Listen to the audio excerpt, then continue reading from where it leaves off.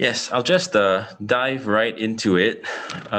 Today, the case I'll be speaking on is the Enka and Chubb case, decision of the Supreme Court in England, handed down just last month, actually. I think it was 9th October.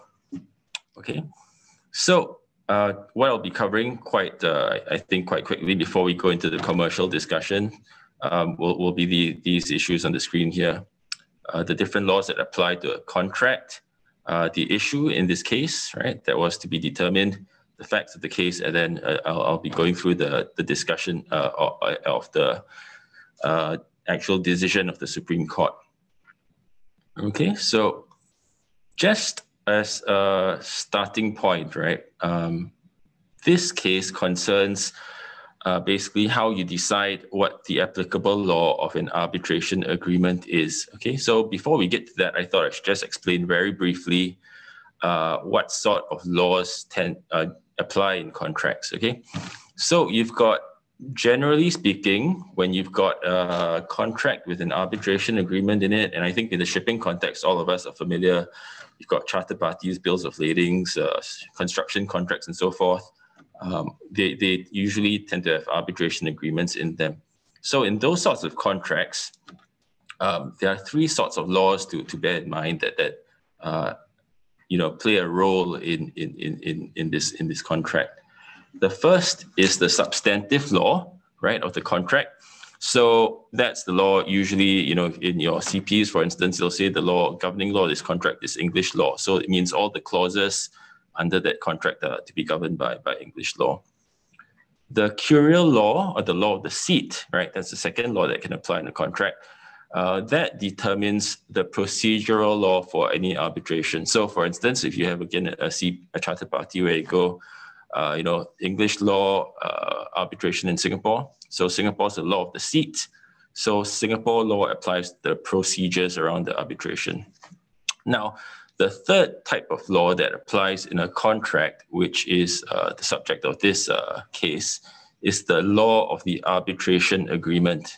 Okay, so I guess in quite a lot of contracts, you don't actually have an express choice of what law applies to the arbitration agreement specifically, right? You'll have the governing law of the contract, you might have the seat of the contract of the arbitration, but then you won't necessarily have express clause saying what the law of the arbitration agreement is.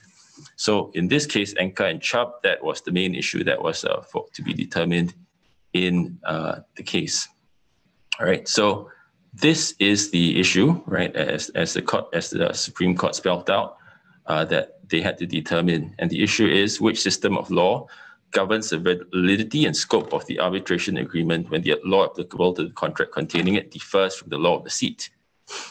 Okay, so that's the issue. So the significance of the law of the arbitration agreement, as is spelled out in this issue, in the issue here, is that it determines whether your arbitration clause or arbitration agreement is valid, and it also determines whether the dispute falls within the scope of that arbitration agreement.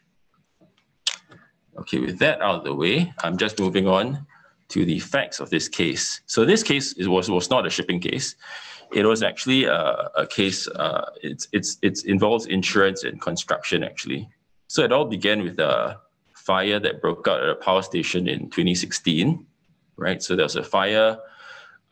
Chubb, the insurer was the insurer of the owners of the power plant, right? So because the fire occurred, Chubb covered the owner's loss.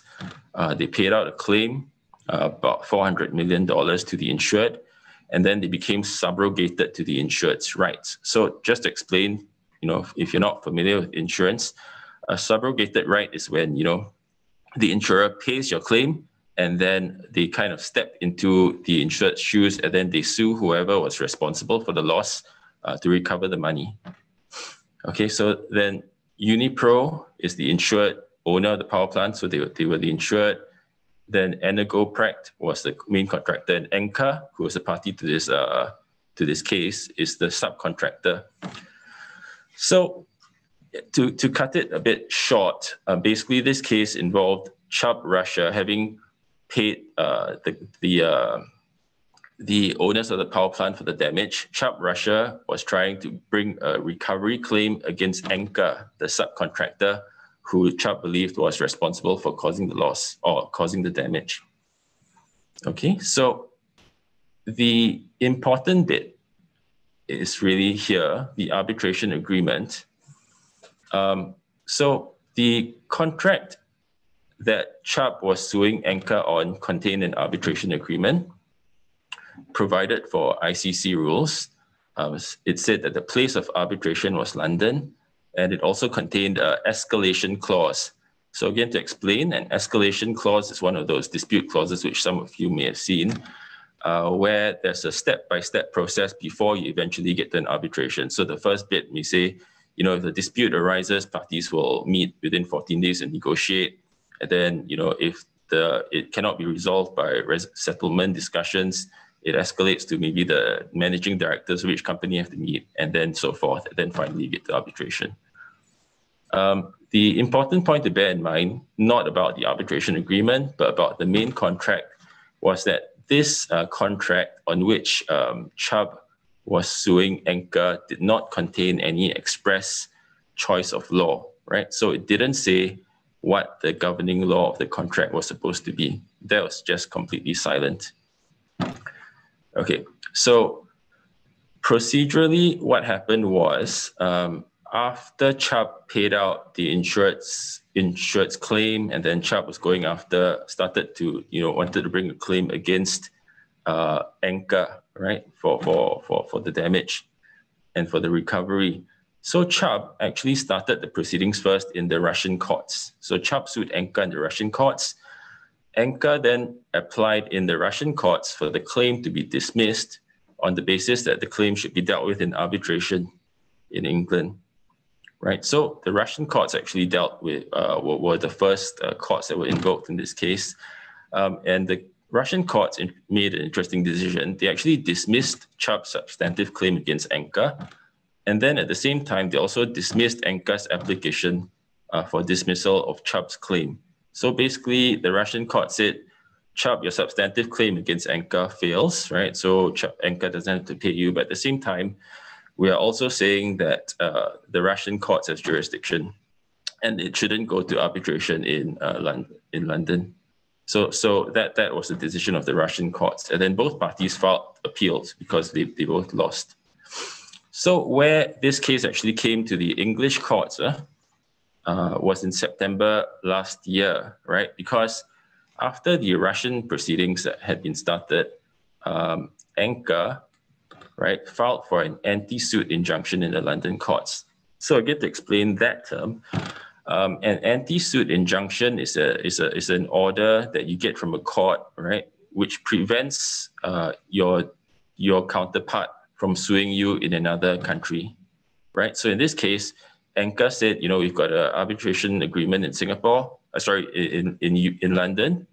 And then Enka went to the English courts and asked for an order to stop Chubb from suing Enka in Russia, and instead to compel them to sue in arbitration in London. So that set things in motion in the English courts. So at the High Court level, Enka applied for the anti-suit injunction, and then the High Court actually refused to grant the ASI. Enka then appealed. It went to the Court of Appeal. The Court of Appeal allowed Enka's appeal and then issued the ASI. And then after that, Chubb appealed. And then we got that brings us to the Supreme Court decision. Okay, and then in the meantime, just for background and all, Enka actually started the dispute process in London that eventually led to arbitration commencing. Okay, now moving to the judgment. It was a split decision by the Supreme Court. So we had 5 judges, right? So it's a 3-2 decision. So it's interesting that even though now we have a Supreme Court decision on the issue, there were there were differing views on how the result should have turned out. But the way it works is we follow the majority court decision. Okay, the minority court decision is not the position of what English law is now. Okay, so just running through what the court decided on the issue that I put up in my earlier slide. Okay, in determining what law applies to an arbitration agreement. Okay, first, the court said that the arbitration agreement is to be determined by English common law, right? So basically, the court is saying that if the claim comes to, if the English courts have to decide what law applies to the arbitration agreement, the English courts will apply English law. That's quite uncontroversial. Then the court also said that under English law, the rules that apply the rules provide that the applicable law, right, is either one, the law chosen by parties to govern the agreement, right? So express agreement. So for example, if it says English law is to govern is the applicable law of the arbitration agreement, then that's the law that applies. Second, it's the law chosen, is the implied law that's chosen by parties. So by that, I mean to say that the courts can look at the contract and the circumstances and say that even though, you know, parties didn't expressly spell out what this contract is what the applicable law is, looking at the contract and the circumstances, the court infers that parties intended for, say, English law to apply. Then the third stage is if the courts cannot determine what choice of law there was by parties, either express or implied, then the courts look at what system of law has the closest connection with the agreement, with the arbitration agreement, and then that's the applicable law of the arbitration agreement. So those are just general principles, also still uncontroversial. The guidance that that the Supreme Court gave is in the next point they made, which was that where the law of the arbitration agreement is not specified, a choice of governing law of the contract will generally apply to the arbitration agreement, right? So by this, the court means that if your contract doesn't say English law is to be the governing law of the arbitration agreement, right? So it's silent on that point, then the court will look at what is the governing law of the contract that's been chosen. So if the contract contains a general clause saying that this contract is subject to English law, right? Then in that case, there's a presumption that the English law also applies to the arbitration agreement within that contract. Okay, so the reason for that, or the reasoning behind that the court used was it makes sense. It's just that your arbitration agreement is one of the clauses in the contract, right? So if the governing law of the contract says English law, then that English law impliedly applies to the arbitration agreement within that contract. Okay, next, the court also said that the choice of a different seat of arbitration does not negate the inference that the choice of law of the governing of the contract was intended to apply to the arbitration agreement. Okay, so here they're talking about an example where, for instance, you've got Russian law as a governing law of the agreement, and your seat is English law. Your seat is London. So if your contract says Russian governing law, and then seat in London, the inference is still that Russian law is the governing law of the arbitration agreement, right? So that much is clear so far. The next stage is the court said also that in certain instances,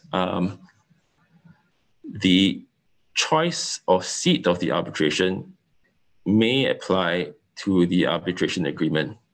Okay, so but these are certain exceptional circumstances. So for example, if you've got the seat of your law, say if you chose Scottish law, right, as the seat, or you chose Scotland as the seat of your arbitration, Scottish law will apply to the arbitration agreement because there are specific laws in Scotland that specifically say so. So that's one of the examples that's given. Another example where they say, the seat of the arbitration might be relevant is if, for example, applying the law of the contract will result in the arbitration agreement being ineffective. Okay, so if you applied the law of the contract to the arbitration clause, arbitration agreement, and that effectively means that the arbitration agreement is invalid, then the inference may be drawn that actually this law of the seat of arbitration was meant to apply to the arbitration agreement. Okay, the next point is that in the absence of any choice of law, right? So there's no express or implied choice of law in the to govern the arbitration agreement. The arbitration agreement is governed by the law with which it's most closely connected, right? So where parties have chosen a seat of the arbitration, this will be the law of the seat, even if it differs from the laws governing the substantive contract.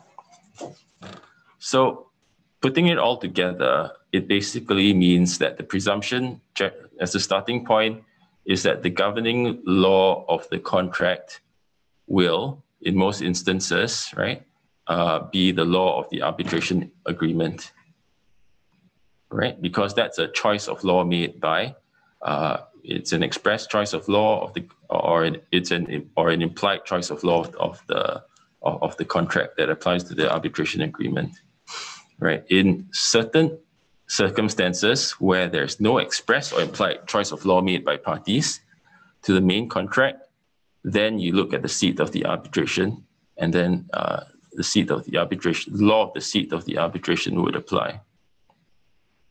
Right.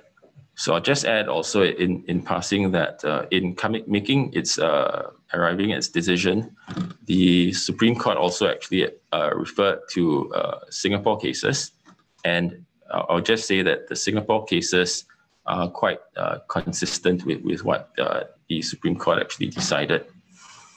So applying all of that to the facts of the case, the Supreme Court decided that there was no express or implied choice of law, right, made by the parties in the contract, right? So the contract was silent on what law was to apply, and the court couldn't imply from parties, from the terms of the contract or from the circumstances, what law was to apply. And then, so they had to go to the third test, right, which is the first point I've made on this slide.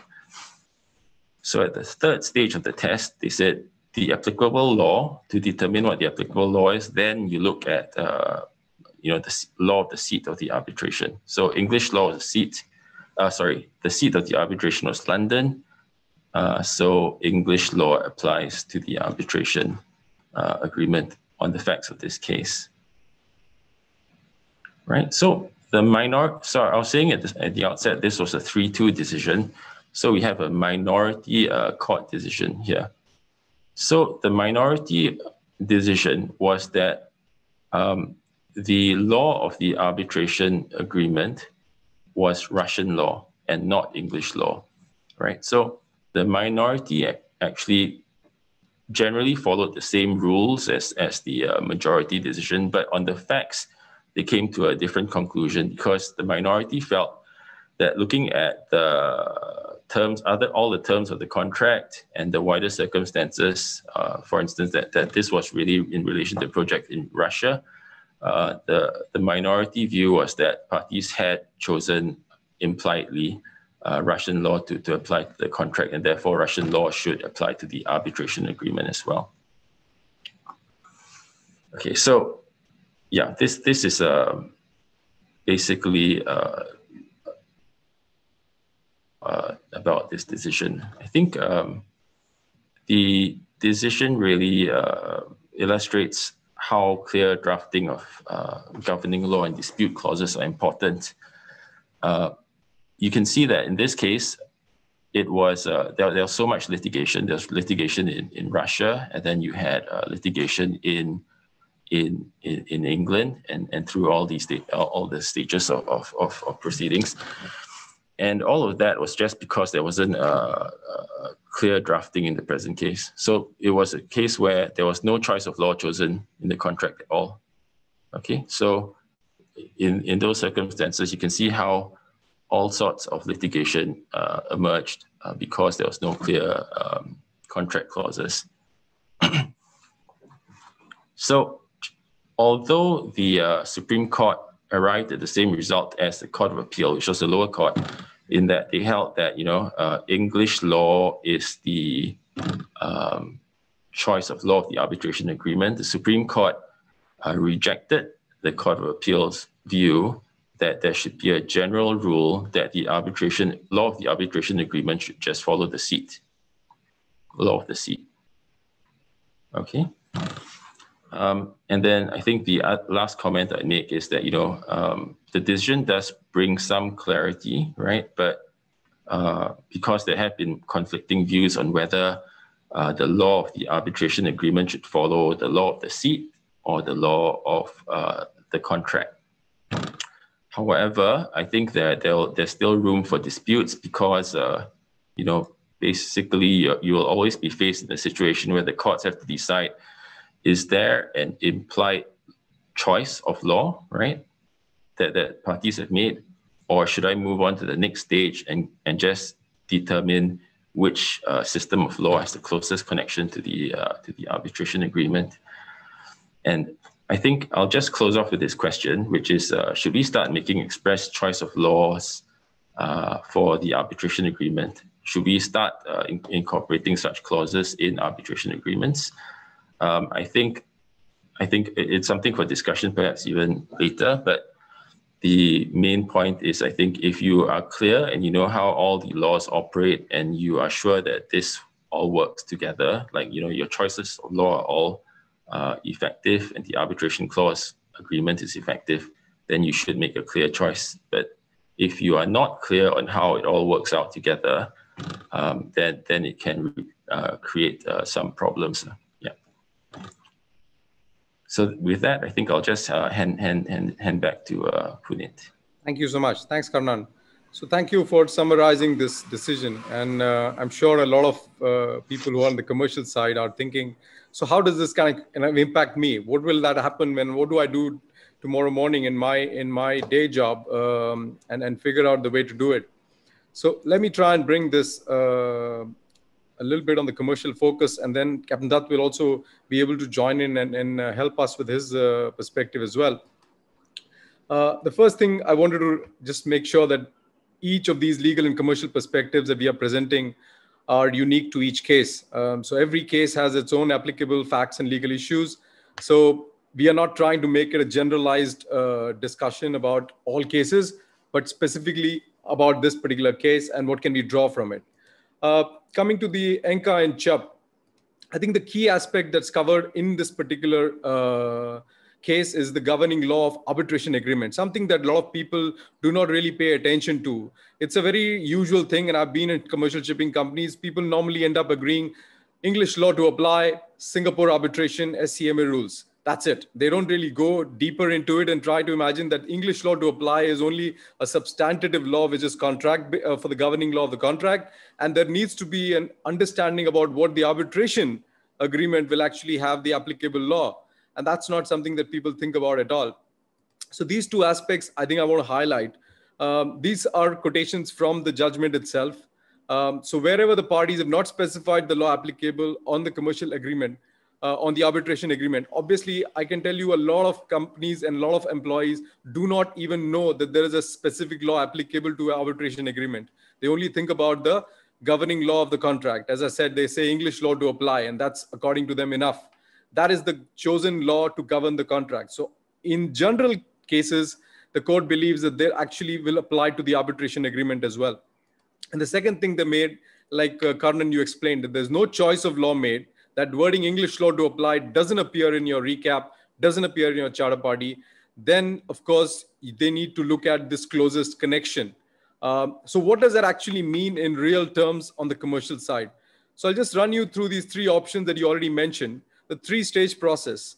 The first stage is there is an express choice So the first clause in the charter party is arbitration in Singapore as per SCMA rules. The second clause is this charter party shall be governed by English law. In this case, English law becomes the governing law, which is the substantive law of the contract. And that's what the first law that you mentioned, the substantive law. In case that second clause, the clause 2 is absent, then there is no express choice of governing law of contract, no substantive law. And that's when the courts will start looking at the contract terms and then see if a choice can be implied through one of these terms. And in the discussion, Karnan, you can kind of give us some examples what kind of an implied choice can actually be made by the courts in this instance when there is no there's no clear governing law of contract chosen by the parties. If the implication is also not possible, that you can't expressly choose the governing law of contract, there's no implication possible, then comes the closest connection discussion. And then obviously in general, the chosen seat of arbitration may be the closest connection to the arbitration agreement. So as long as the first clause is present, it may well be that Singapore law will apply to a contract. But again, we must emphasize that the closest connection is very, very important. And it may be different as Karnan explained. But this is the usual scenario in a contract. You have these two clauses which are there in all the main terms, all the charter parties, arbitration in a particular place with a certain forum, sometimes not even the forum, just the arbitration in Singapore, for example, and the governing law of the charter party. So in this case, the key lessons learned obviously in this scenario is like in case of a subrogation, the parties kind of inherit the rights. So it's very difficult for parties to do much because the contract already has a clause or may not have a clause. It's difficult for parties to do anything in that cases. However, the key clarifications is that the principle of closest connection will apply in case there is no express and no implied governing law chosen for the contract. So that's a very good lesson learned, that you need to make sure that your contract needs to have some clarity. Otherwise, the closest connection will be put into place. And in case the parties have control, they have control over the situation, they have charter party clauses, they have bill of lading ability to put clauses, they must use a model clause like the standard law and arbitration clause. For example, the BIMCO has one with SCMA and other bodies. And of course, in the Enka and Chubb, the customized clause of arbitration was too complicated and did not have the right kind of understanding, and that created the biggest challenge. So this is where we have to really realize the value of using the arbitration clause clearly and understanding the difference between law of contract and law of the arbitration agreement. There are two different set of laws that are actually applicable here. And finally, the last slide is the essential element of arbitration clause. So as I mentioned, this is something that we in SCMA are really keen, and ICS Singapore is also keen to bring up more knowledge sharing, bring up awareness and skills. So the three things which really matter is that you need to choose the seat of arbitration in any arbitration clause.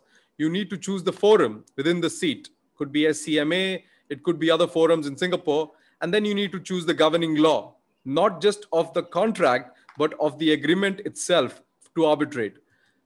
So we have the SCMA model arbitration clause, which is available on our website. And you can see very clearly that it talks about all disputes shall be resolved by arbitration in Singapore. That's the seat of arbitration. Arbitration rule of SCMA, the forum. And this contract shall be governed by Singapore or English law. Obviously, you're able to clarify that this is the arbitration agreement that is being governed by Singapore or English law. So once you get these three elements in place, you should be able to get a clause which should resolve all the doubts in the mind of the court and hopefully get you a very clear agreement between the parties as to where they are arbitrating, what law will apply, and what will be the forum. So this is the kind of commercial aspect which I think is quite relevant. Captain Dutt, would you like to add something to this from an operational perspective? Thank you, Punit. I think you have really put everything into a nutshell. You already highlighted that not many people spend too much of time on this clause. You know, let's look at the practical side of chartering. It is something which is there and just filed and forgotten until you have a problem. You know, so that's the mindset towards the arbitration clause itself. But having said that, you have rightly pointed out that BIMCO has some very well tailored, very accurately worded clauses in place, and we just need to use them. And as you say, just strike out the law which you don't need to apply, and there you are. You have it done in a couple of minutes. I think as we get more using digitalized forms or BIMCO's Thirupathy editor, it would be even simpler, where you just click on the seat that you need and the law that you need, and you are pretty much done with it. Practically, I think that would appeal to most organizations where probably mid-level seniority chartering people are then going through these, preparing these clauses. Another thing you should keep in mind is within our area, where companies in the Southeast Asia region, ASEAN, or even China, you must keep in mind that English may not be their mother tongue, their first language. So anything which comes in with too much of legal jargon is probably difficult to digest. So, as I said, these ready-made clauses are the perfect solution and are complete in nature when applied. One shouldn't get creative to delete these clauses and then try and rewrite them in the rider clauses. You are stepping into the fire that way. So that's all, Punit. Thank you. Thank you so much. And I fully agree with you, not just the BIMCO, but also most of the other Thirupathy forms do have the specific arbitration clauses which are customized or tailor-made to certain trades. So we should just try and stick to them. Creating your own clause, I think you should take legal opinion for sure. But this is the key aspect of the case, which I think I want to highlight. The idea that there's two different laws applying, one to the contract itself and one to arbitration agreement, is not something which is very commonly understood in the commercial world as such. And that was something which was quite interesting for me to discuss.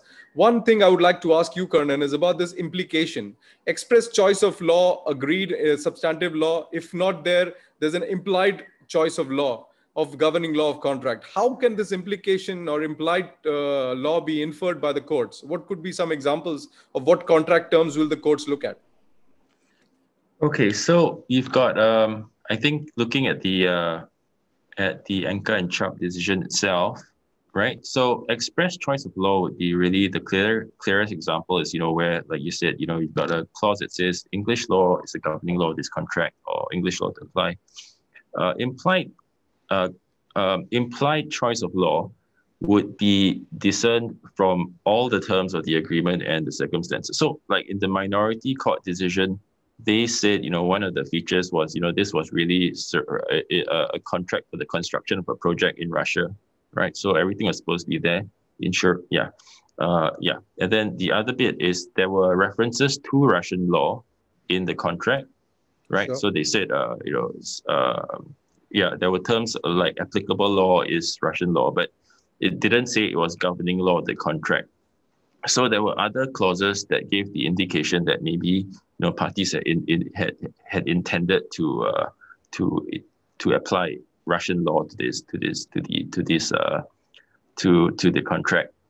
I think just to contrast that with the majority decision, the reason why the majority court said that there was no implied choice of law, right, was because they said they came to the view that parties left the choice of law out, right, because they couldn't agree on what it was, right? So if both parties couldn't agree and that's why it's out, then there's no implied choice of law. But if you look at the other clauses and the circumstances, putting it all together, can you imply that parties actually had this choice in mind? Yeah. Sure.